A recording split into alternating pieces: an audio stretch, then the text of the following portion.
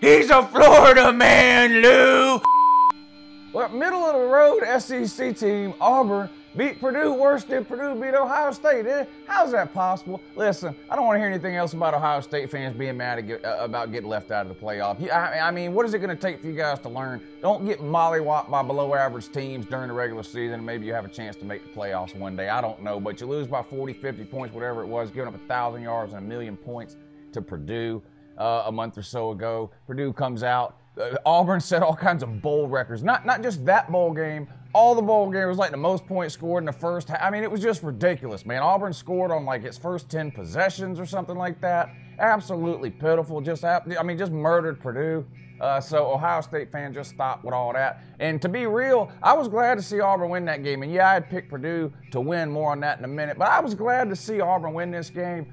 They needed a big win. Hashtag support Gus. And honestly, I really think Auburn administration should consider giving Gus Malzahn another huge raise and an extension. That was an impressive win by the Barn yesterday, and I'm all in favor of the Barn locking down Gus Malzahn for the next 10, 15, 20, 100 years, whatever it takes. Paying him $7 million a year now. Let's bump that up to 11, 12, 13, 14, 15 mil a year maybe. I mean, this was an impressive win against the Big Ten team yesterday by Gus Malzahn, and I'm fully in support of Auburn just go ahead and giving him a lifetime contract.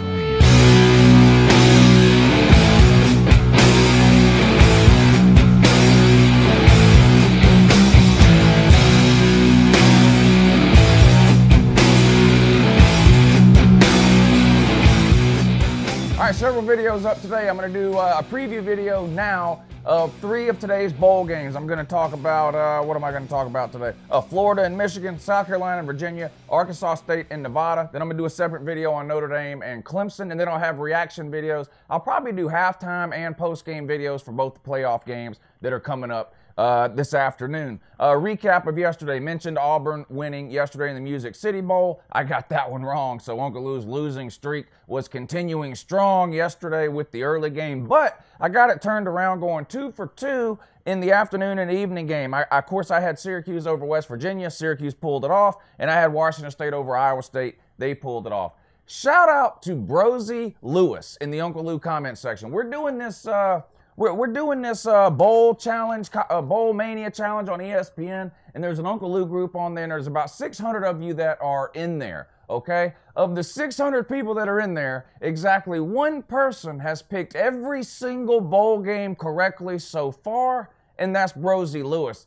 Hats off to you, sir. That's amazing. That's unbelievable. UNCLELOU, I'm in the top 3rd. I'm ranked 178th. Out of like the 600 of you guys that joined. So I'm in the top 3rd, not doing too bad. Looking to get it turned around here. Now that some of the more known teams are playing, right, I actually think it's easier to pick the games, to me anyway, once some of these top 25 teams start playing than it is to pick in the beginning when you got teams like Tulsa and Northern Illinois and these teams that you just don't tend to follow throughout the year. So we'll see if I can turn it around here, starting with today's games. All right, here we go. We're going to preview these games now. All right, as usual, this preview and prediction video is going to be sponsored by the good people over at betnow.eu. There's a link in the description of this video. If you click that link, it'll take you over there, and they're going to get you set up with all your college football betting needs for the entire bowl season. NFL playoffs, last week of the NFL regular season, March Madness a couple of months away. Whatever you need, they can take care of you over there. Click the link in the description of this video. Sign up, register for an account over there. Use the promo code UNCLELOU. It's one word, all lowercase letters, UNCLELOU, and they're going to give you a bonus on whatever you deposit. Good luck. All right, coming up first today. Oh, man, this is a good one, ain't it? Man, this is a good one. These are two of the funnest coaches to make fun of. Florida versus Michigan. Florida ranked 10, Michigan ranked 7. This is the Peach Bowl. Comes on noon on ESPN. Michigan's a 5.5-point favorite in this one. The Fighting Dan Mullins against the Fighting Jim Harbaugh's. What's going to happen here? Well, this is the 3rd time these teams have played in the last 3 years, right? They played 2 years ago in the Citrus Bowl. How'd that work out for Florida? Well, not too well. Michigan mollywopped them 41-7 back in 2016.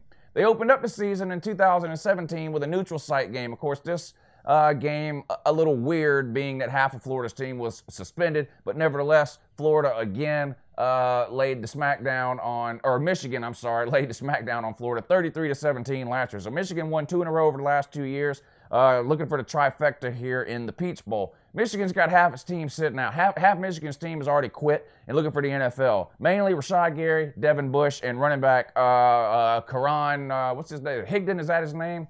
Will they miss Higdon? Yeah, but Rashad Gary and Devin Bush are not replacing those two guys. Now, Michigan has recruited at an elite level along the defensive front over the last few years, so it's not that they don't have any talent, but these guys are all world. Michigan's going to miss those guys for sure. We'll see if Florida's able to take advantage of that. You look over at Florida. What kind of offense are we going to see from Florida today? It's been an up and down season for Florida, right? Impressive wins against teams like LSU, but then you lose to Kentucky, right?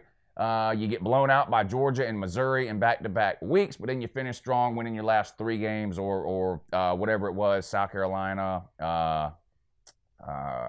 Vandy, whoever it was, Florida State. Anyway, Michigan was a better team throughout the majority of this season, right? I don't think anyone would argue that. Up until Michigan got blown out by Ohio State, a lot of people had Michigan pegged as a potential playoff team. Of course, that got derailed at the hands of Urban Meyer, whatever the hell his name is. Is this the biggest ball game Dan Mullen has ever coached in? No, it's not. Mississippi State back in 2014, he played in the Orange Bowl. Yes, Orange Bowl bigger than the Peach Bowl. Sorry, it just is. But Mississippi State's a better program than Florida, so of course he played in better bowl games at Mississippi State than what he's likely to see here at Florida. But the Peach Bowl, pretty good bowl game for Florida to make it to this year, coming off of a 4-win season last year. They're sitting at 9-3, like I mentioned. Michigan 10-2. What's going to happen in this game? I think this is a hard game to pick here. If Michigan's defense shows up ready to go and play and can replace Gary and Bush and play at an elite level, I think Florida could have trouble moving the ball on Michigan's defense. I mean, I don't think I'm breaking any news with that statement there. If it goes the other way, Michigan's defense doesn't come ready to play, I think Florida's offense can move the ball. And Florida's got a pretty good defense too. Not on the level of a Michigan, but Michigan doesn't have an offense like Florida's either. Florida's offense not record-breaking or anything like that, but compared to Michigan, I like Florida's offense a little bit more than Michigan's. 5.5 seems like a lot of points to give in this game to me. I do not think currently, given Michigan's current roster situation and the number of quitters they have on their team, I do not think Michigan is 5.5 points better than Florida. For that reason, give me the Gators. I'll take the 5.5. All right, and this game just, for some reason, this game just doesn't interest me all that much. And not a knock on South Carolina fans, but South Carolina versus Virginia in the Belk Bowl. Not a big-name bowl game. Not a high-profile team you're playing in Virginia. South Carolina had a disappointing season in my mind. South Carolina was the second-best team in the East, I think, this year, and they finished, what, 4th or something, whatever it was, 5th, whatever. Point is, South Carolina really let some people down this year. But you're a 4-point favorite in this one against Virginia. Comes on noon at ABC. Virginia's lost their last 2 games heading into bowl season, both in overtime, though. Virginia Tech and Georgia Tech, they sit at 7-5. South Carolina also 7-5 with losses to Georgia, Clemson, Kentucky, Texas A&M, and Florida. Will Muschamp. Some people are scratching their head here, but I don't know. Of course, I support Will Muschamp 150%. Will Muschamp works for UGA, always has. We send him around from program to program to destroy him from the inside out. Did it at Florida. Now he's doing it at South Carolina. But South Carolina should have won 9 or 10 games this year. That's just 8 at the absolute. 8 wins would have been a disappointing season, I think, for South Carolina if you go back and talk to South Carolina fans in the offseason. I think if you told them they were going 8-4, they'd be mad at you. In fact, I know they'd be mad at you because I made a video back in February where I said South Carolina could go 9-3, possibly 10-2, and South Carolina fans got mad as hell at me. That's right, they were going 11-1 and winning the East and the SEC and yada, yada, yada. Anyway, none of that happened. You're 7-5. I don't think this is a very interesting game. I also don't think Virginia's a very good team. I don't think they'll be able to move the ball against South Carolina. I think South Carolina has a history, especially under Will Muschamp, of showing up in bowl games. Look at last year, big win over Michigan in a bowl game. I look for South Carolina to do the same thing. This year, give me the Gamecocks, lay to 4 points. All right, and unfortunately, they're still throwing these who care bowls at us this late in bowl season. But the Arizona Bowl, whee! Arkansas State versus Nevada. This game's a pick'em. Arkansas State 8-4, Nevada 7-5. Not going to sit on here and pretend to be an expert about either one of these two teams. Give me Nevada to win a close one.